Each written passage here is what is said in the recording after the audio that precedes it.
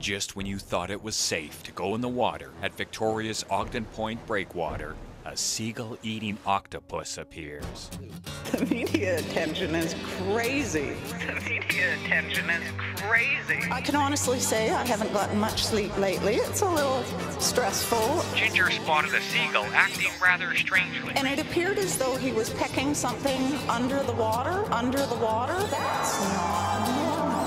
And that's when we saw the octopus. That's not normal. That's when the fight became volatile. It was violent. It was a really violent struggle. That's not normal. Seagulls being the scavengers that they are. There was an entire flock. There was an entire flock. There was an entire flock overhead. That's not normal. So they're overhead screeching and crying out. And once the octopus finally killed the seagull, he just wrapped it up. That's not normal. And sunk to the bottom of the ocean, and it was like it had never happened. That's not normal.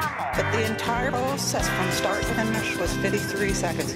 And in those 53 seconds, Ginger snapped off 4 photographs. And I thought they'd be fun, so I posted them on Facebook.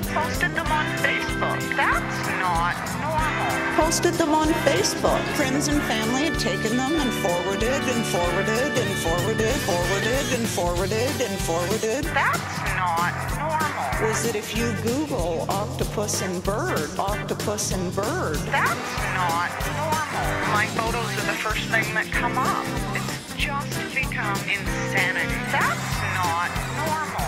I have been interviewed by CBC Radio now. There was an entire flock been interviewed by the Times columnists. Seagulls being the scavengers that they are. Check news with the Canadian press. My photos are the first thing that come up with Global BC and yourself. The media attention is crazy.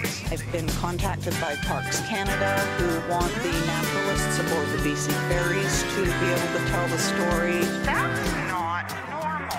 I've been contacted by the Vancouver Aquarium. I've been working with the Sydney Ocean Discovery Centre. It's been really incredible.